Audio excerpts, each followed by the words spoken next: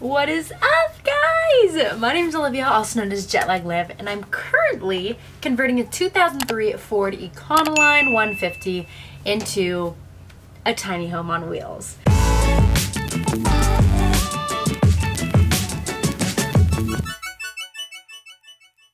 Today comes a very important part of this conversion, which is the fan.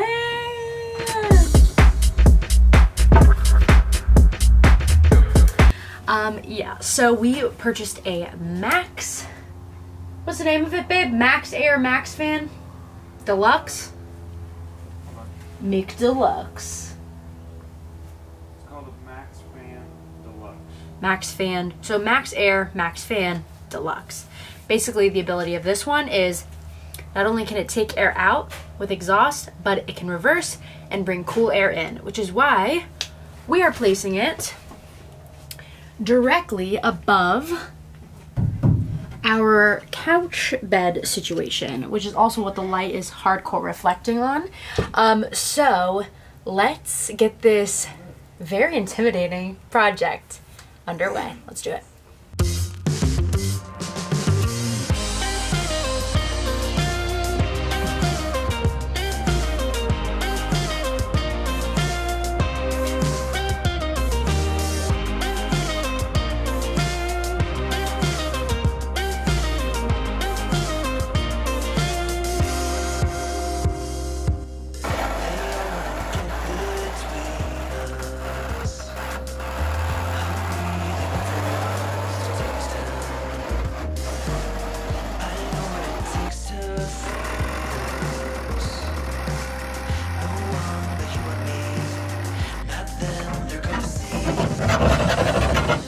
So we've got a hole in our roof.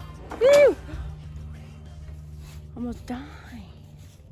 So we are cleaning the surface, just getting all the metal into our box that we set up to catch everything. Saw that hack on YouTube. And now what we're gonna do is take a Rust-Oleum paint and just touch up the edges since it's, you know, raw metal exposed to the elements. And then we are putting this puppy on. We got some butyl tape to fill in these rivets here to make it flush and up and level. And then we're going to be putting some lap sealant on, and we've got a fan, ladies and gents. Super exciting.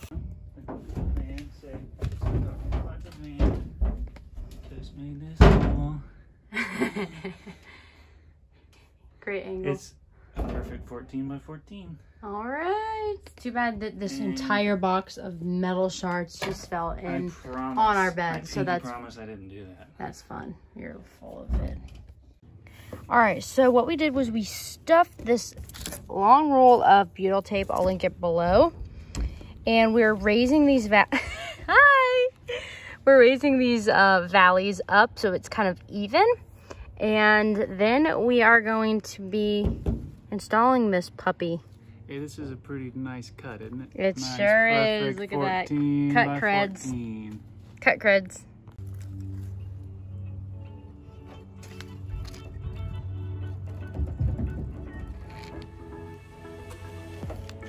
Okay, I love that. I think that's good. All right. And then we can make it kind of flesh. I trust you. Yeah. Action. It's getting so hot, it's like melt. So the directions said to mark the area of the flange and just kind of trace around it.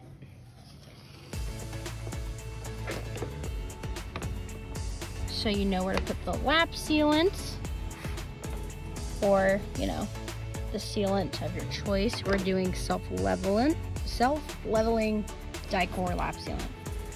So let's do it.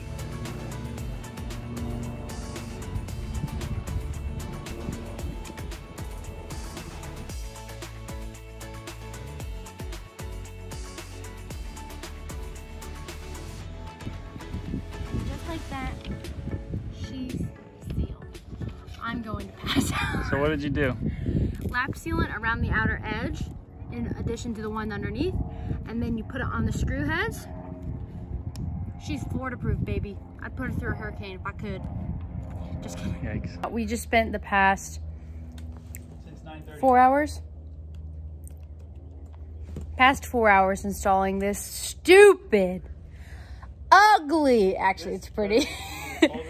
This fan better do wonders. I've heard that it's necessary, but it is a bitch and a half. We are exhausted. We're drinking, my mom went on a Starbucks run for us, which I don't know, we probably shouldn't have gone right to coffee because we are dehydrated. It's probably, with the sun, it's probably like, I'd say 85 to 88 real feel, but there's a breeze every 7 hours. But honestly, being up on the roof, crouching, I mean, look at me. I can't even sit upright for this video. It is so hard, and we're not even finished yet. We're almost done. Honestly, I don't know. I watched a bunch of videos. Nobody had this problem. It has to be something with our ribs and how we use the butyl tape to level them out. Yeah.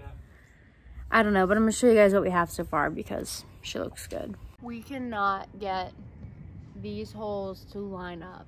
You guys, we did it. I am sitting on my couch under my brand new fan in my very own Ford E-150. Ah! Things are really coming along, you guys. But on that note, I'm exhausted because of getting things to this point. It has taken a lot of work. This project today kicked my butt. Kicked Seth's too, which he's at work now. I was able to finish that last screw and get them to line up. If you have a similar problem, the hole needed levering instead of pushing down on the, you know, expensive fan. It needed levering so that you could then screw the holes in to secure it. So this thing was not easy. Gosh, there was hardly any cloud coverage. Completely wiped, definitely dehydrated. But I think I'm gonna call it a day. Thank you guys so much for being here.